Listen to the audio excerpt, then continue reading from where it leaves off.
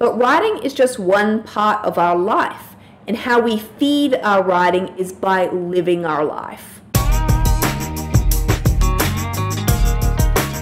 Hi guys, welcome back to my channel. My name is Tara East. I'm a writer, blogger, YouTuber, and the author of the mystery novel Every Time He Dies. In this week's video, I actually want to talk about my personal obsession with writing and whether or not I think this is, healthy.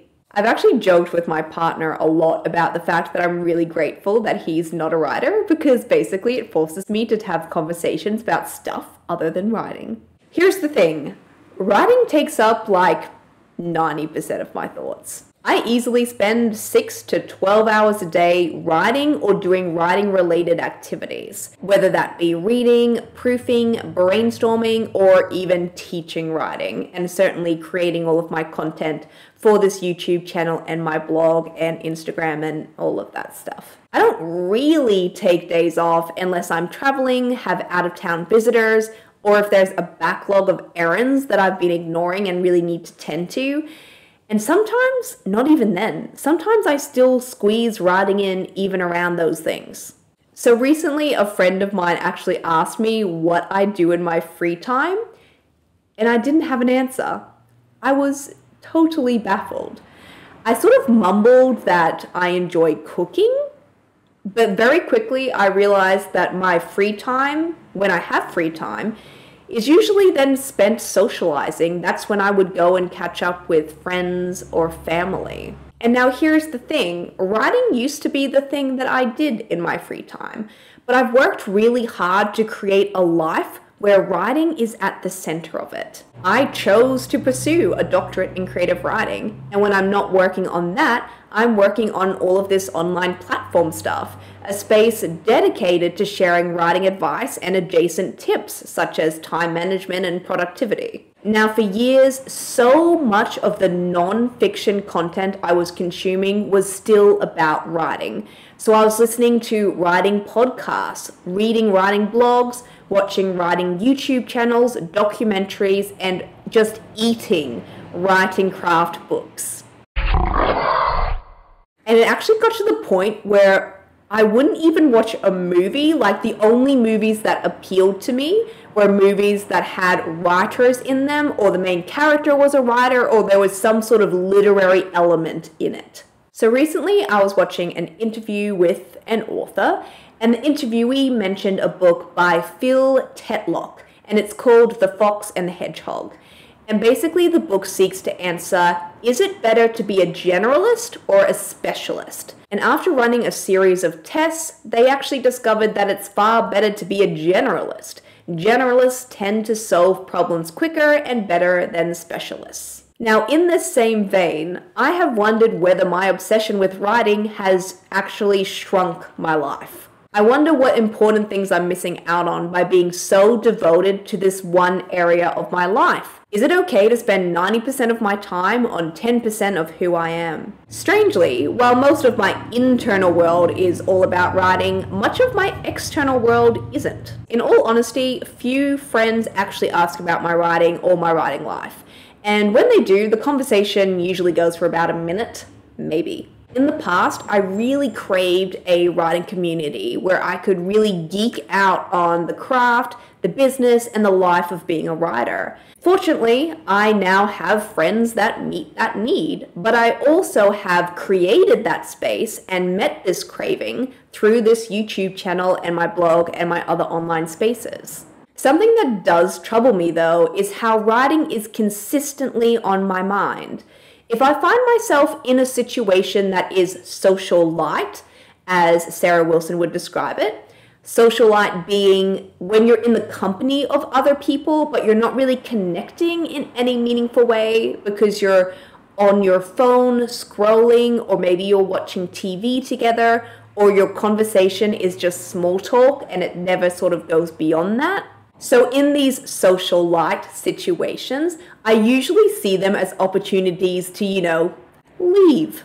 I always find myself thinking, they're distracted, they don't feel like talking, they're checking out, this is kind of a waste of time. I should really just scamper off and go and do some writing or something related to writing. depending on where I am, I often will go and do that thing. So rather than staying in the moment and asking that person to put down the phone or to switch off the TV, or me making the effort to lift the conversation to a more meaningful space, I flee. And in that fleeing, I wonder what opportunity it is I'm missing out on. What revelation is going unrevealed because I've left the room. Recently, I spent a week helping out a friend at a pop-up restaurant. I did about 50 hours of work on my feet, and that didn't even include the travel time, which was 45 minutes there and back, so 90 minutes every day. At the end of this week, I was totally spent because I'm not really hospitality fit anymore. On my first day off, I vowed that I wouldn't do anything productive because I really needed to rest. I promised myself that I wouldn't open my laptop, work on my novel, work on my thesis, or do any of my contract paid work. Now, the first few hours of this day off were bliss. I lay in bed reading, and I constantly filled up my teapot the moment it was empty. But by 10 a.m., I was climbing the walls. I was so restless and anxious and just squirmy. Now, for the record, I'm actually a pretty even-keeled kind of a person. I'm not terribly anxious. I don't get stressed out that much. But on this particular day, when I vowed not to do any work, and I didn't have any set tasks to sort of preoccupy myself with, like I didn't have any social engagements or even sort of any domestic chores that needed to be done, I just found myself feeling really uncomfortable. And then this led me to question whether writing or general busyness had become a kind of numbing activity.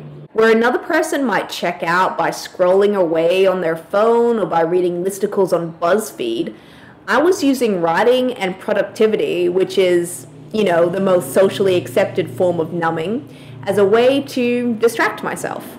The irony that most self-help books encourage people to use writing as a way to stop numbing out and to tune into their feelings doesn't escape me. Now, I found myself wondering, is it possible for writing to become a numbing activity, or is writing in fact the exact tool that we all need to get our shit together? The only conclusion I can really come to is it depends. So recently, I started reading Natalie Goldberg's Thunder and Lightning, and in the opening pages, she actually describes an equally restless day where she was just dripping with despair. So she grabbed a friend who was in an equally icky state, and the two of them went and climbed a huge mountain, and when they got to the top, Nat turned to her friend and said, "How do you feel?" And her friend said, "Bad." So they jumped in their car and they drove to Natalie's house and they sat in meditation for an hour. Nat turned to her friend. "How do you feel?" Her friend replied.